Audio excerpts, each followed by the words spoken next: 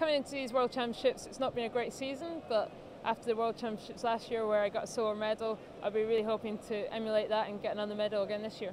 To compete at home is going to be great, having the home crowd, home water, it's all great for us.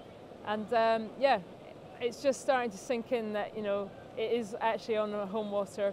I've been treating it up till now really as another World Championships, but actually it's really quite exciting. The majority of the events, friends and family aren't able to come to the races. My parents do try to get to as many as they can, but they will all be here watching me race.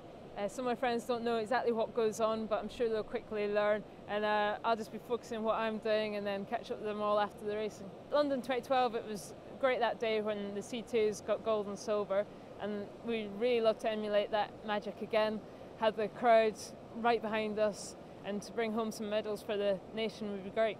Here at Lee Valley, it's a great venue, awesome for the legacy of the sport generally. There's whitewater rafting, kids getting in boats. We have a great talent ID program going on now in British Canoe.